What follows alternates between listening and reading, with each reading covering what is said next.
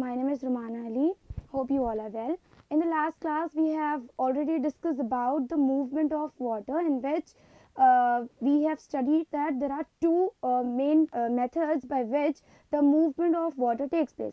The first one is absorption of water and the second one is ascent of sap. We have studied about the first step, that is absorption of water, in which we have learned about how the water moves from the root hairs till it reaches the xylem vessels.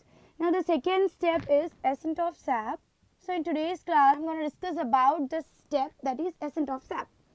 Ascent of sap is nothing but upward movement of water. When the water reaches the xylem vessels through the root hairs, then from the xylem it transports towards the leaves. So this upward movement of the water from the xylem is termed as ascent of sap. So there are many factors by which upward movement of the water takes place. The first factor we are going to learn is root pressure. In the first step, absorption of water, we have discussed that from the soil the water is absorbed by the root hairs, and from the root hairs it is going to enter into the cortical cells, then to endodermis, and finally it reaches to the xylem. This movement of the water from the root hairs till the xylem is a passive transport, because there is no energy consumption take place in this process, hence it is called as passive transport. By the passive transport, the water from the root hairs reaches the xylem vessels, and from the xylem vessels, when it has to transport it to the leaves, a factor, that is root pressure, has to be created. So how the root pressure is created? When we observe the plant, we can see that the root hairs absorb the water from the soil, and this water is going to reaches to the xylem vessels of the roots, and from the xylem it enters into the stem and then it reaches to the leaves. And in the epidermal layer of the leaves, we can see some pores, or the tiny pores like structures, and these pores are called as stomata. Stomata are the structures which helps in the water loss. The water loss through stomata is called as transpiration. So this inward movement of the water and the water loss is continuous. But when this stomata closes during the night time, the transpiration stops, but the inward movement of the water is continuous. So as the water movement is continuous inside the plant body, xylem vessels of the root create some pressure, and this pressure helps the water to move upward, and the pressure which is created by the xylem vessels of the root is called as root pressure. When the root pressure is created due to the absorption of water through root hairs, a column is built in the stem or in the other plant, parts of the plant body, and this channel or a column which is built by the root pressure allows the water to enter the various cells of a plant body.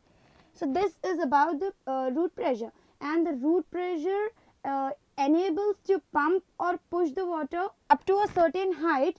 Therefore, the root pressure helps to carry or to transport the water in herbaceous plants well. Whereas in the big trees or in the tall trees, the root pressure cannot transport or cannot shows the upward movement of the water till the tip of the trees. Root pressure only helps to carry the amount to a certain height or to few centimeters in a plant body. Therefore, it helps in the transportation or in the movement of water only in herbaceous plants. As I said you that the root pressure is sending or transporting the water only to a few centimeters, only by a few centimeters in a plant body. So how it carries the water only for a few centimeters? Let's see an activity. Take a potted plant and water it properly. Then after watering, cut the plant just above the ground level. As we have cutted the plant just above the ground level, we can see that the water which is present in the soil is absorbed by the root hairs, and this water is going to transfer to the xylem vessels of the roots. And when the xylem vessels accumulates or absorbs the water from the root hairs, then this water is going to move upwards and till this level, till this stem part. When the water reaches, again some pressure is created by the xylem vessels, and that is nothing but root pressure.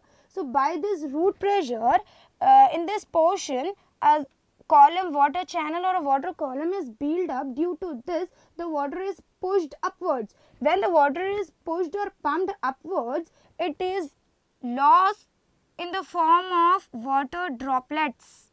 So we can observe some water droplets on the top, and these water droplets, when accumulates the portion or the topmost layer of the stem, by this we can see or we can conclude that the root pressure which is created by the xylem helps in carrying the water to a shorter distance or to few centimeters in a plant body.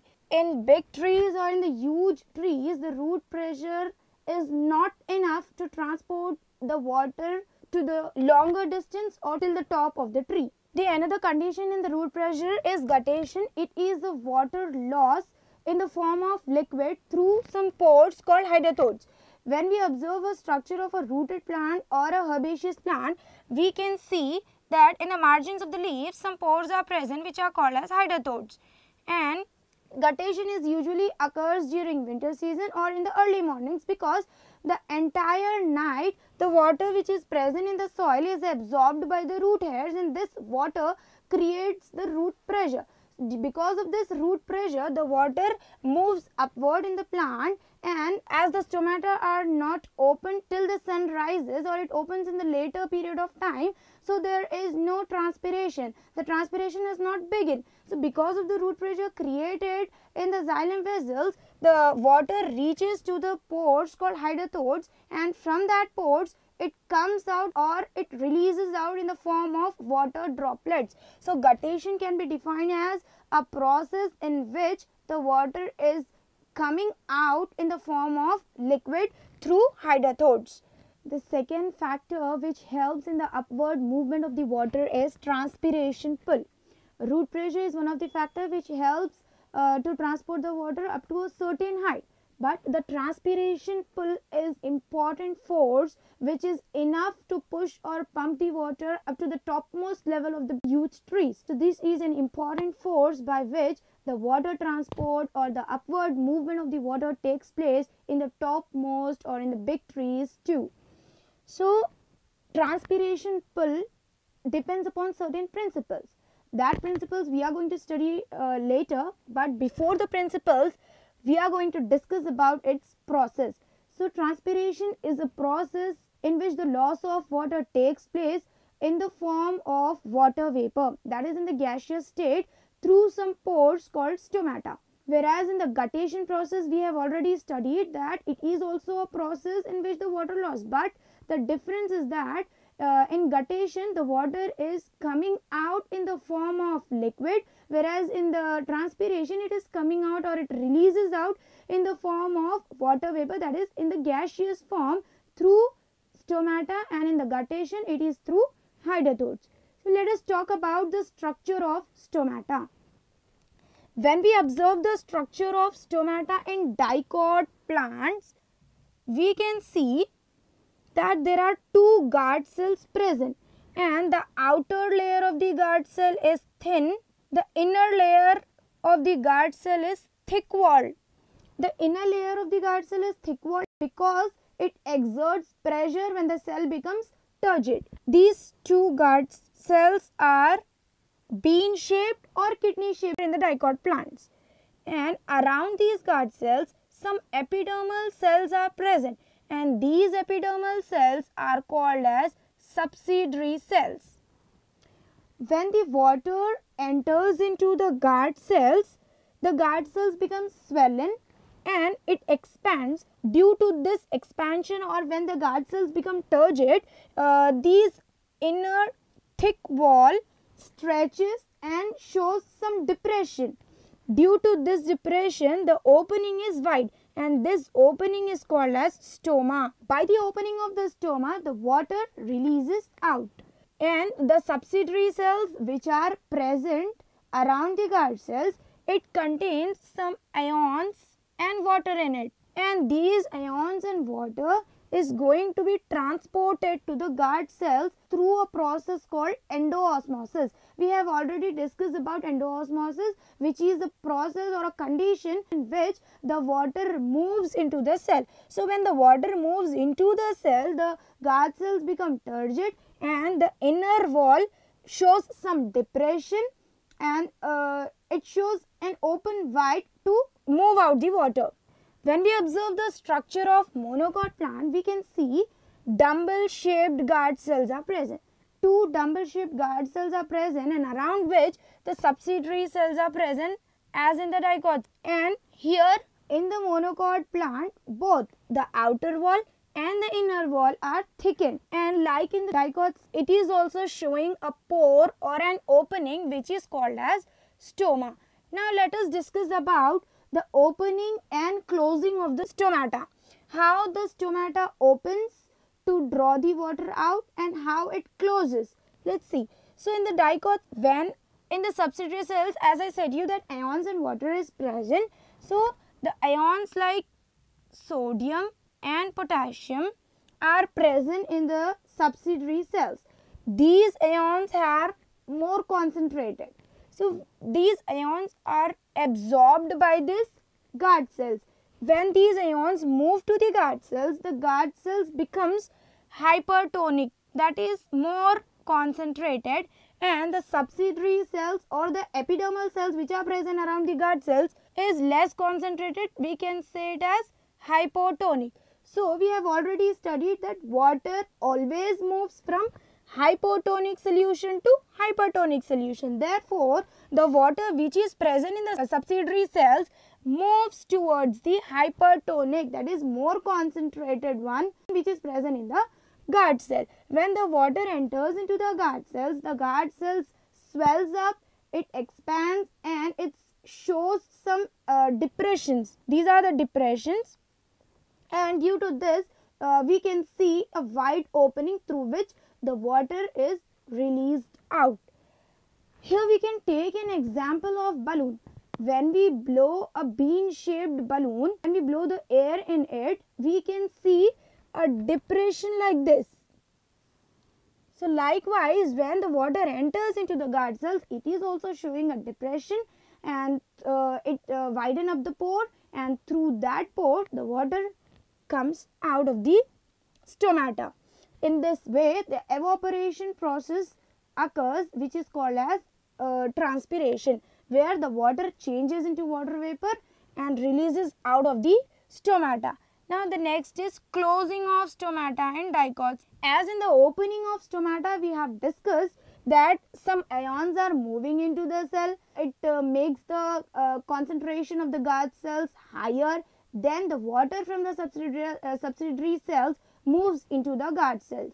But when the stomata have to close, it brings back, or it transported back the ions into the subsidiary cells, and by transporting back the ions into the subsidiary cells, the guard cells become less concentrated, that is hypotonic, and the subsidiary cells or the epidermal cells becomes hypertonic, that is more concentrated due to the accumulation of ions sodium and potassium. As the concentration of the subsidiary cells increases, the water from the guard cells moves into the epidermal cells or the subsidiary cells, and the guard cells becomes flaccid. As the guard cells become flaccid, it closes this pore. This pore is called as stoma. It closes this pore, and hence the closing of the stomata takes place. So in this way, the difference in the concentration of subsidiary cells and the guard cells makes the transpiration pull in a plant body. The next is opening of stomata in monocot. As in the dicot, we have seen that how the transport of ions takes place from subsidiary to guard cells. Likewise, in the monocot also, the difference in the concentration of subsidiary cells and guard cells makes the cells to open and to widen up the pore to releases out the water vapor, and also in the closing of stomata by bringing back or by transporting back the ions into the guard cells. So in this way, the closing and the opening of the stomata takes place in both monocot plant and in the dicot plant. The difference in the monocot and dicot plant stomata is the guard cells of the monocot plant is bean shaped or kidney shaped.